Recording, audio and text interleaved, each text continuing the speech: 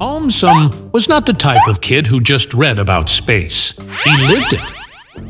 While other kids played video games, AumSum was building space gadgets out of junkyard scraps and inventing codes that only aliens could understand.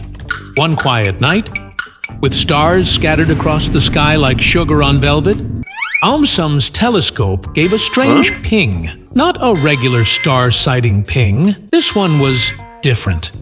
The screen on his telescope glitched, then displayed one glowing word, Pluto. The telescope sucked him in like a black hole.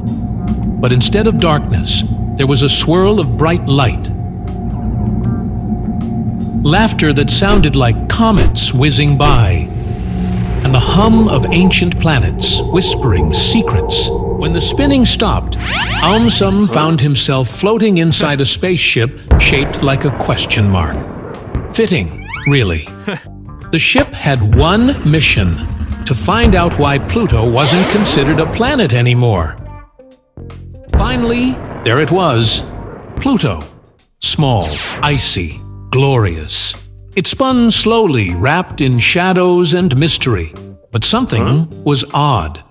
The spaceship's system whispered, "Welcome to the Kuiper Belt, home of Pluto and many icy bodies." Pluto wasn't alone. All around, other space objects bobbed and floated. Some were round, some weren't. Some were nearly Pluto's size, like Eris, which gave a frosty nod as the ship zoomed past. AumSum realized this wasn't just Pluto's neighborhood. It was a cosmic crowd. The ship's control panel lit up. 3 boxes appeared, each glowing with a question. The first read, "Does Pluto orbit the Sun?" That was easy. AumSum pressed the green button. Pluto's orbit appeared on the screen like a glowing path. Check. The second question, "Is Pluto round?" AumSum chuckled. He zoomed in on Pluto. It looked like a cosmic pearl, round and proud. Another green button lit up. Check again. Then came the third question. "Has Pluto cleared its orbit?" The ship paused. A swarm of space debris floated by. Icy rocks, mini-moons, and other objects bumped along Pluto's path. The screen buzzed red. "No," the system said gently. "Pluto shares its orbit with too many objects. It hasn't cleared its neighborhood." AumSum's eyebrows shot up.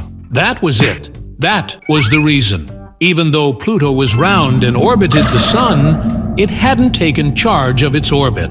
Unlike planets like Earth or Jupiter that cleared their paths like a bossy space vacuum, Pluto was more like the kid who shared his toys with everyone. A team player, but not quite a leader. Because of that, scientists had to draw the line. They came up with a new category in 2006 and called it Dwarf planets.